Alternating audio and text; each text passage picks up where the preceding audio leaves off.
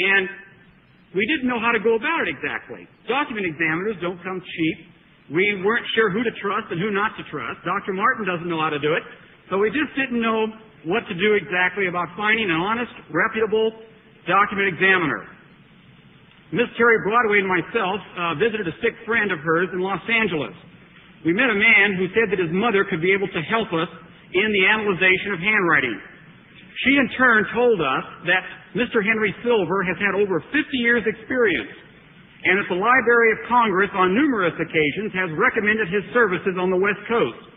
We found upon examination of his record that his credentials are impeccable, and that he has had many, many long years of experience in question documents.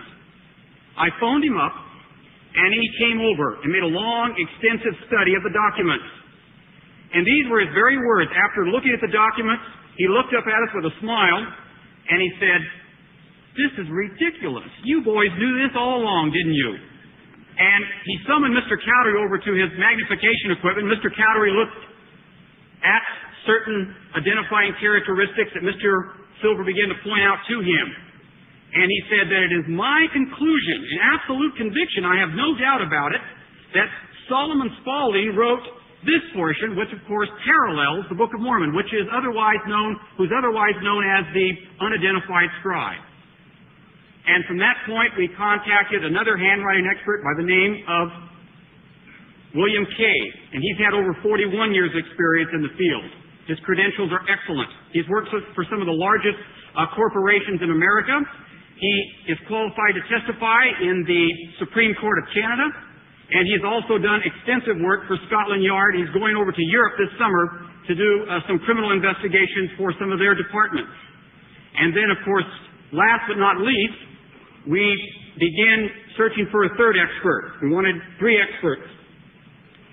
We came across Howard C. Dolder, and we were extremely impressed with his background and qualifications. He has worked for the U.S. Treasury Department. Now, you don't get a job with the government or with the U.S. Treasury Department unless you have tremendous gifted abilities. And Mr. Dolder worked for the government for a number of years. He has also worked with the Milwaukee Police Department and other law enforcement agencies in America. And he has been to court numerous times on the subject of question documents. Incidentally, he's also an expert in identifying fingerprints. And we called him into the case. And he says it is his opinion, based on the photocopied reproductions, if they are genuine, if they are exact reproductions of the original, that it is his opinion that Solomon Spaulding executed both works. And amen. Praise the Lord. You know,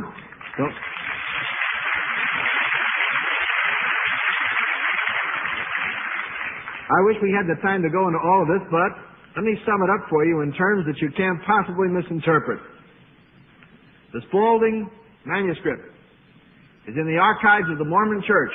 It will be examined this Tuesday by Henry Silver. Shortly afterwards by Howard Dolder, and also by Mr. Kay, if we can get him to Salt Lake City, so that they may actually see the document itself. However, the Mormon Church has made reproductions of that document and certified that it's accurate. Therefore, they worked from documents which the Church recognized as accurate. Our surprise guest right now is one of these handwriting experts who came here after he found out what it was all about, because Howard did not tell you that none of the handwriting experts ever met, ever discussed it, ever knew that it was connected with the Book of Mormon, knew absolutely nothing. In fact, Mr. Silver was the man chosen by the Mormons to go over the Howard Hughes will.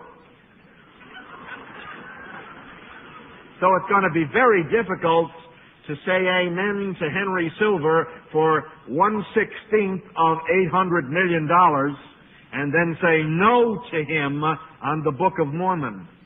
It just can't be done. Comes under the heading of being between the rock and the hard place.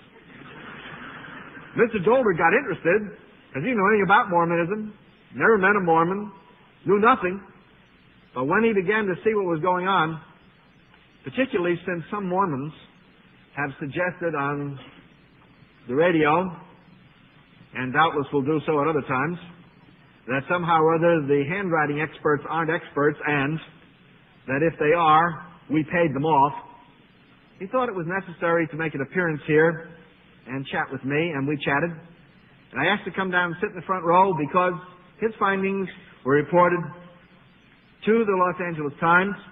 And in the Times article, he certified insofar as the reproductions are accurate, this is the handwriting of Solomon Spaulding, the author of the Book of Mormon, not Joseph Smith and the angel Moroni. Howard, would you stand up? Mr. Howard Dolder.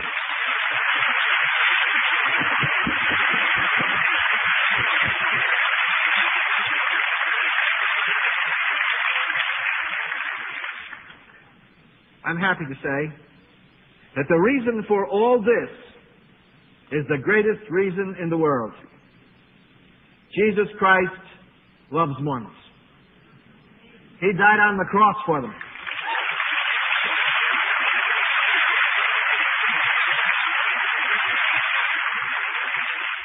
All these years of research and work, over the years by scholars, going back to the earliest days of Joseph Smith, 1830, people trying to bring the evidence out.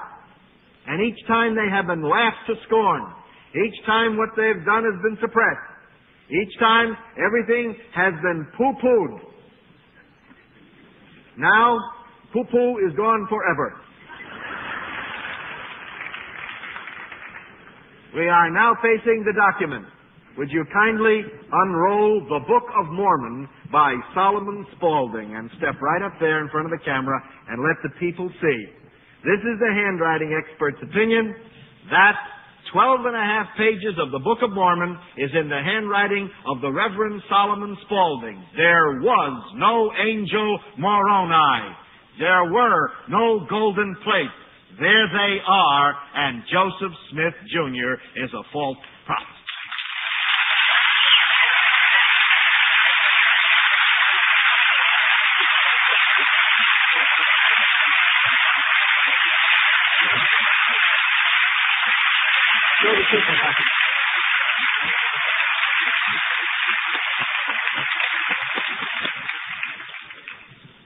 The gospel of the Lord Jesus Christ is introduced for the purpose of saving men out of the world. I was in Dublin, California last week, and I mentioned that this was coming. And there was a bundle of Mormons there. I asked them to raise their hand. They raised their hand. The church forbids them to come and listen to me, so they come. I hope they'll make it official, then they'll come by the thousands. They came. I lectured.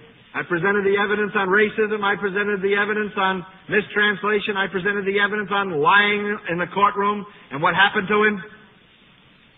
After I got all finished, I said, I have nothing personally against Joseph Smith, Jr., but if a man speaks in the name of God and he lies, he's a false prophet. And the Scripture says, Deuteronomy chapter 18, you shall not respect that man anymore. That's a command. I said to the Mormons that were there, is there any Mormon here who, if this turns out to be true, and Joseph Smith indeed stole from Solomon Spaulding, claiming that it was from God, and basing his church on it, your church, if he lied to you, will you still stay Mormons? Put up your hands. One person of all the Mormons raised their hand. One. And I was intrigued. I said, you mean if he's a false prophet, a liar, a fraud, a deceiver, if he's made merchandise of all you people, still, you'll be a Mormon? She said, I believe. I believe. Last night on radio, a Mormon missionary called in. Just came back from the field. He accused all the handwriting experts of being paid lackeys. He accused these gentlemen of being my employees. And I never knew them until Wayne Cowdery showed up at my house and said, I've got something I think you'll be interested in. Whee!